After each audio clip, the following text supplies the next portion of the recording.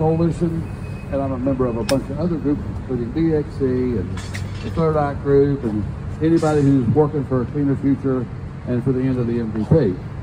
So we're here at a press conference. A little bit of a background. MVP pipeline, Mountain Lake Pipeline, is a 303-mile-long pipe that starts in Mobley, northern West Virginia, cuts across right across the heart of West Virginia, through my area, once across the Greenbrier River, a natural scenic river that's not been impacted by any kind of project like this. Once across Peters Mountain, it's inside of my house, across the Appalachian Trail, into Virginia, where it would head toward Burt Bondurant's property in Bent Mountain. It goes through earthquake zones, karst, extremely highly erodible soil, probably the steepest slopes that's ever been crossed in Appalachia for any pipeline, much less a 42-inch pipeline. It's an insane project just from the beginning. And then they started trying to get permits, which would not withstand court challenges because they were illegal. They brought pipe in, coated pipe. You'll hear more about that pipe today. And this pipe was, it's been testified by their own project managers and by experts, and you'll hear about that. Should have been put in the ground quickly. And you'll hear why here in a little while. But this pipe is, that's above ground, is dangerous. It puts the entire region at risk, and you'll hear more about that. So I will start with my statement, and I think next I'm going to go with Burt Bondurant. He'll be next up, and then after that it'll be Bill Limpert, and they'll introduce themselves and they have something to say. So I wrote mine down so I wouldn't get too long. So the severely degraded MVP pipe has been lying along the right-of-way, including my family's organic heritage farm, for many, many, many years.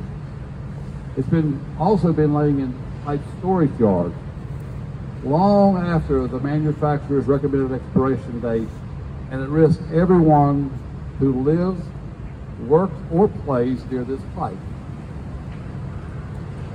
It should never be used in any construction, anywhere, not just the MVP. It needs to be taken away and completely redone.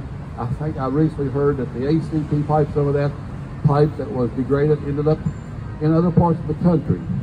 So this pipe should not be used anywhere without going back to a factory to be totally rechecked, redone. The MVP is trying to put it in the ground as we speak, even though they have a federal court order that says that they shouldn't be doing anything.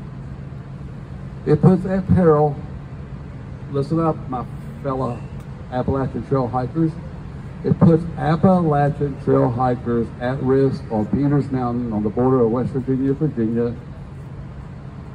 If this pipe explodes on that mountain at the wrong time, we have an international incident. We have foreigners. It might be okay to kill Americans by the pipeline company says, but even they probably don't want to kill somebody from another country. This pipeline on Peters Mountain is one of the national treasures. They want to bore under that trail and put this degraded pipe under it. It also puts, let me get my sunglasses off, you can't see here. It also puts at risk boaters, rafters, fishermen, and others who recreate near rivers and streams both in West Virginia and Virginia where it is used. It will put travelers along our roads like I-81, I-64, US Route 50, US 219, and many, many other roads, secondary roads and minor roads. All these roads that people go to use vacations or just live along. But every traveler because a lot of these stream crossings are also water crossings.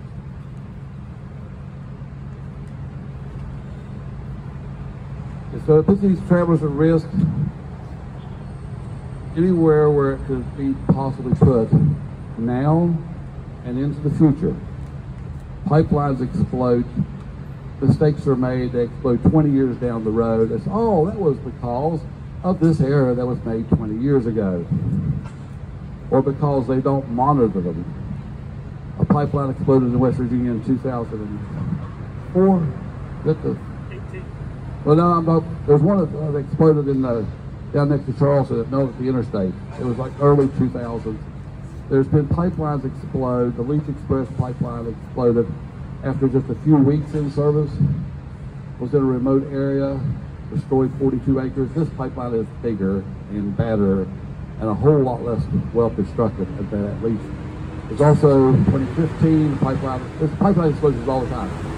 The media don't report on them as much as they should, and they try to cover them up. When the Leach Express exploded, they closed the airspace.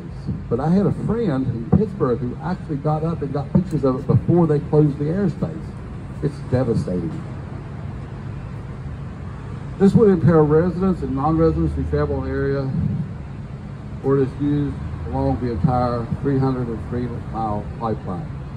It might even be your unborn grandchildren.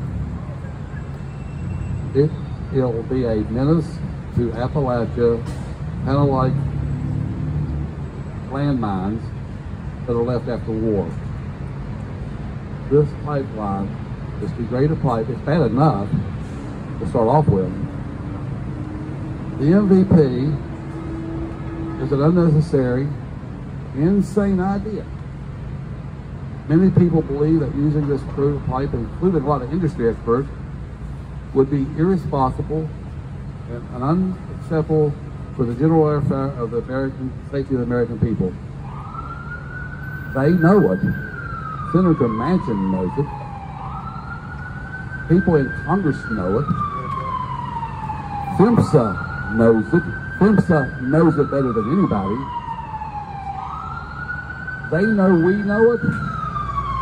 They won't tell you the truth. I just did.